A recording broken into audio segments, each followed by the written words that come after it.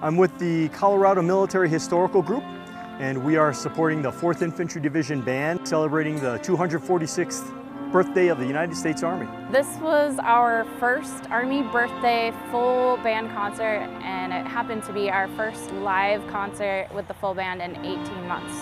It's been rough not being able to do our craft as a band, and now to finally come out here and throw a big concert, not just a concert, but one to celebrate the Army's birthday and the Army's heritage, and then to have all these people out here to celebrate it with us has been pretty awesome. We had, of course, our band, the 4th Infantry Division Band, and we had personnel from 4 different Army Reserve and National Guard bands that came out and played with our band.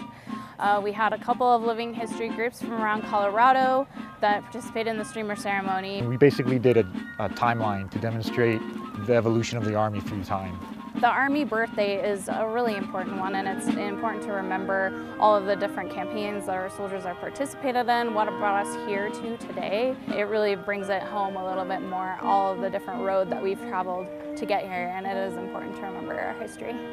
History is always important in the Army. It builds esprit de corps, and it also educates people about where the Army's come from, how it's evolved, what's changed in it, what hasn't changed. I think this was a great show. I know some friends and some attendees really valued and cherished the experience to celebrate the Army's birthday, 246 years. And I think the band did a great job in really telling the Army story.